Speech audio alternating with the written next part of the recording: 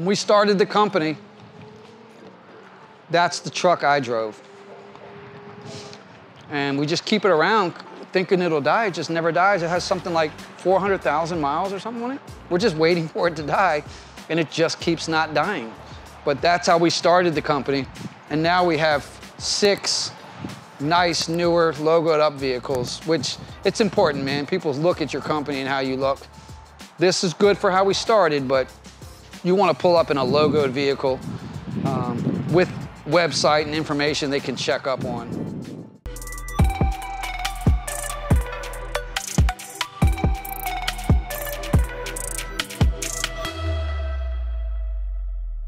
If we did $5 million worth of business, that's a wonderful, beautiful place to live. It's great life for myself as the owner. It's a good, comfortable amount. But some drive in us makes us continue to push, and you have to go further than that. And it's an unstoppable thing, whatever it is. And so I'm constantly, we do it. Now we are shooting to be more than that, of course. But to look back and know that 5 million was the number that was when things were very controllable and everything was good, I sometimes think, man, could we just go back and just live like that? But I think it happens with a lot of entrepreneurs. I just don't think I could, because if I know there's an opportunity, and Jody's the same way, I can't help but go and do that next thing. It has to keep growing. And the only real peace and enjoyment I get from it, again, it's not the dollar amount to me, it is the growing part. It is the making this thing, what are we becoming thing. To be worried about my competition is a sense of lack in my mind. That would mean, oh, there must not be enough work, and I better be really concerned about what he's doing. Well, that isn't true at all. There's so much work in this area. Every one of us could do more roofs than we could handle a day, and we would never actually come across each other. So this whole thing where they're taking down one company's signs and putting up other ones, we don't get into any of it. And I'm actually close with the owner of that company, JDH, the owner of Level Up, and there's at least 1 or 2 other ones. I like to be friends with them if I can. We don't, you know, we should not be, we can compete with each other and not be hateful. And again, as soon as you start setting guys up, or you're consumed with how much work they're getting or trying to stop them from getting it, then you've said in your mind that there's not enough work and you're screwed anyways. So I would say there's so much work, it wouldn't matter how good they do. They did just do the Rodney Webb program, so I know they're going to do good, and I'm more happy for him than I am worried about it.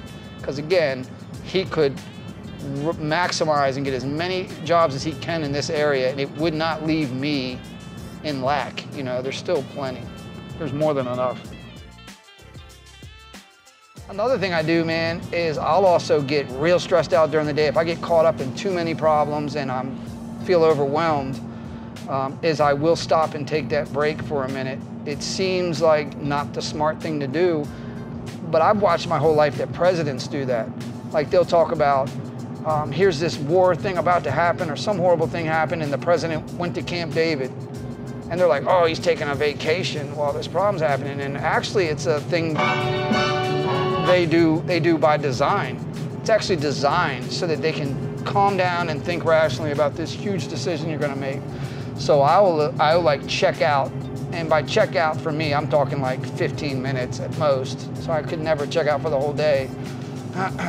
But what really clears my mind, this is crazy to say, I actually just go and sit by the water somewhere around here and think or whatever, meditate, all those things that I do. And then if all else fails, I put on some WWE wrestling videos. And something about the grown men in tights pretending and jumping around and stuff, I love it, man. It's always been this great stress reliever to me. This big, strong man, and he's pretending this person's beating him up and all. Like, there is something magical about the stress relief I get from WWE, WWF.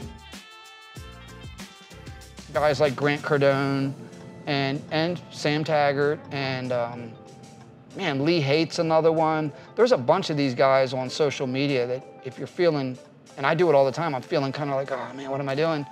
I'm not feeling it. I'll just pull up on YouTube. YouTube is a great thing, and I'll pull up those videos, man. Roofing Insights is another great one I watch with Dmitry Lipinski. Like, I just got to get back into it, because whatever thing I absorb myself in is what I am. when I did the Everest thing. I was absorbed with that. Everything about me was that. It was all around me.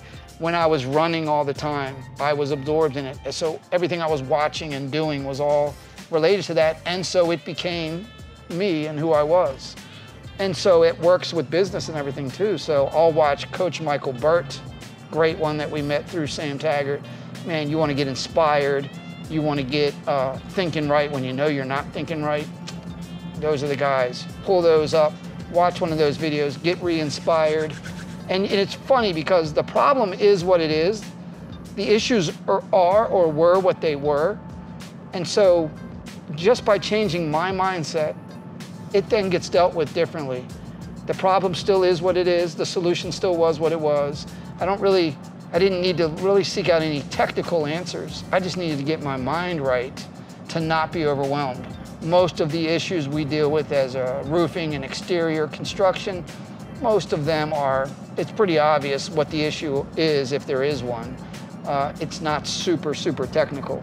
So a lot of it is managing personalities, dealing with certain workers or homeowners that are, some people just don't mesh, and it really doesn't matter what's going on with the job or how something went, there's going to be trouble.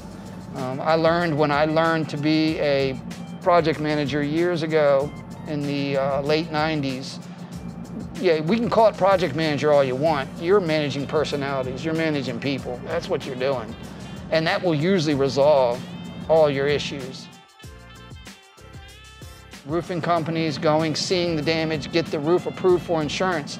And years ago, the main thing that mattered, the damage, the level of damage and the storm date, it's gonna be good. Well, there's so many people doing this now that the insurance companies they've overprotected themselves. They've set up and put their guard up in such a way that the level of damage on the house is almost secondary. You really got to convince them that you're a good company and you're not a desperate sales guy who's just trying to get another job. None of that should matter, but it's just a reality of this thing we do. And so it's real big to manage the personalities with the adjusters, the desk adjuster, and the customers. I tell them, hey, Mrs. Smith, here's the pictures of all the damage I saw in your house. I've made it into a document and emailed it to you. Everything's time-stamped. And as much as this should be an automatic approval right on the spot, there's a good chance it's not going to be that. There's a good chance I'm going to have to get them to just extend coverage on a handful of shingles, and then I'm going to have to do a repairability or an ITEL. There's all these other steps that we know to do. But I make sure to really go over that with them, because if you don't, if you just tell them, yeah, all your roof's a mess, we got this, it's going to be approved, and you get that first kickback from the adjuster where they talk about, it's under the deductible, the amount of repairs, and so, it's being declined. Then they're mad, they're upset, they're hurt, you wasted their time, they put in this claim. They could start doing bad reviews, who knows? So you manage the expectations in advance and tell them. I have a lot of John Sinek videos. John Sinek, another one I met through Sam Taggart, and we had him down to train us. He has a lot of videos that kind of go into that and show that, ultimately, it will get it approved, because I don't push and try to get jobs through where we shouldn't. I'm only doing it if it is the rightful thing to do. But it's a whole nother situation now on how that gets dealt with. It is not how it used to be. We're now doing the real door-to-door thing. Really went and got multiple guys and girls who we have out there knocking on doors. We've tried it before and it hasn't worked out because we kind of half-heartedly did it, man. We really did. We just, either someone will come up and say they've done it before, we'll be like, all right, and we'll just toss them out there and just hope that it works out, and it doesn't. Again, why is that guy available if he can do this? If he's this great door-to-door sales guy, why is he at my door asking to work for me? So we learned that that's no good. You got to get guys in, and then you have to, not only do you have to make sure they know and they can do the thing they say they can do, you have to then train them. So we've been giving them all kinds of videos and things to watch, a lot of the door-to-door university stuff. And then we have a sales manager who will actually go and check on them, and then I'll go and I'll run around and actually check on them, and that's made a big difference. So they realize that's happening, and that kind of cuts that cuts off the weak ones right off the bat because they realize they're being watched, and so they don't even attempt it for more than a day or two. And we got some guys now that are really doing it. We really gave them their money. They get that money in their hands and realize, like, oh my God, I'm in a storm area and I've just received this money for just convincing someone to take the next step. And man, we got 5 guys right now that are doing really good at it. So good at it that it pointed out a few weaknesses in our office. So we finally do the door-to-door thing properly, and we have all this work coming in at one time, and then we're like, oh, we got some production issues and some things that, you know, hey, at least we know it now. So as this gets 5 times bigger, that we don't go flailing apart. So we were able to see it in the beginning, this mass amount of work coming in, that there was a problem keeping in touch with all these customers and keeping things properly organized. We're switching from job progress to job nimbus, like as we speak. So I think that's gonna make a big difference. But the main thing is checking up on these guys and having a sales manager. That's the big thing. And so everyone will come to this conclusion eventually anyways, if you're doing anything, whether it's roofing, solar, the bug stuff, or any test, cutting down trees, you're gonna come to the realization that you must systemize things. Obviously, McDonald's had it figured out. Any person who works there can make fries because they drop this thing and push that button, and when it beeps, they lift it. And we're big on systemizing things. And the parts of our company that rock and roll with no issues, they are all systemized, and they are no matter what. I started a little thing years ago with our company called the No Matter What Club. And when things weren't catching on, if there was a problem, I would say, all right, this is part of the no matter what. This is the no matter what. No matter what, you must do this.